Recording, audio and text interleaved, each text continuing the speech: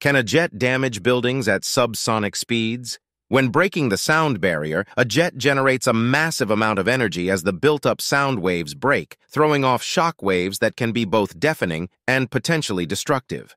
But as one Blue Angels pilot, as well as some startled citizens, discovered in 2021, a jet doesn't have to break the sound barrier to do some real damage. The Blue Angels pilot was performing a low-flying sneak pass during training in Seattle when he passed too close to a group of buildings while traveling at Mach 0.97. Normally, that might not have been a problem, but the Blue Angels were flying Super Hornets, which are 25% larger than Legacy Hornets. That meant the pressure wave created during his maneuver shook walls, knocked down ceiling tiles, broke windows, and even pulled nails out of plywood. In total, the damage amounted to $180,000 and left 12 people injured with headaches and ringing in their ears, causing the Navy to rethink their air shows.